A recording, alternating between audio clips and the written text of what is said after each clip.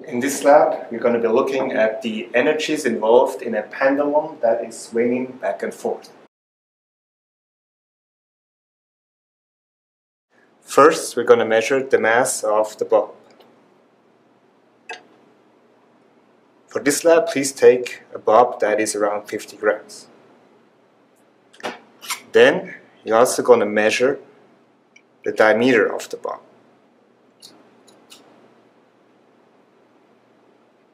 Now you're going to set up the photogate as low as possible, and you're going to put some protective blocks in front of it so that when we're swinging the pendulum, that there is no risk of actually hitting the photogate itself. It's quite expensive equipment and we don't want to destroy it.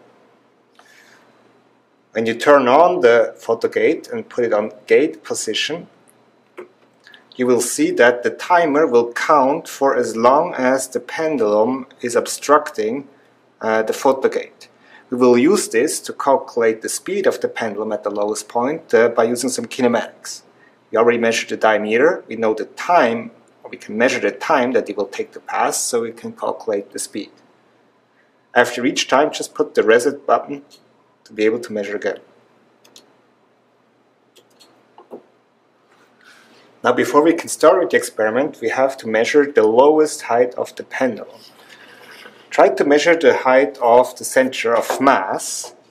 So if your pendulum doesn't have a marking yet, maybe you want to put a marker somewhere where you think the center of mass is. So here I would measure my lowest height at around 11.1 centimeter. And then you're going to put the photogate back into the lowest position of the pendulum.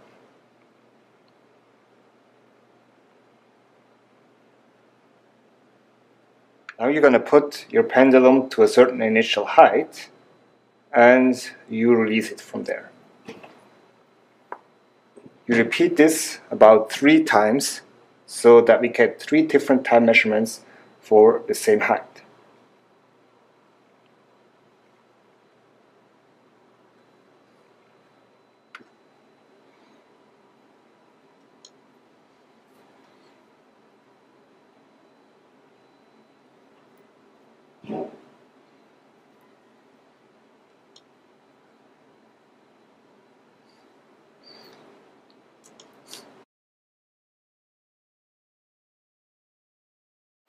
Now it's time to do the analysis.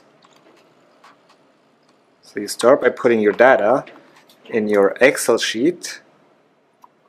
Put the mass of the bulb, its diameter. Then for each run, you put the height from where you released it, the lowest height of the bulb, which is actually going to be, if you don't change your pendulum setup, the same for all the runs. And then the 3 times you measured. Over here you're calculating the average of those 3 times. Please use Excel formulas, don't calculate it outside of Excel.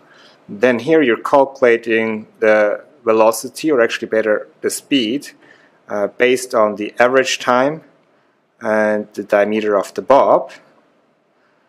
Based on that speed, you're going to calculate the kinetic energy at the bottom.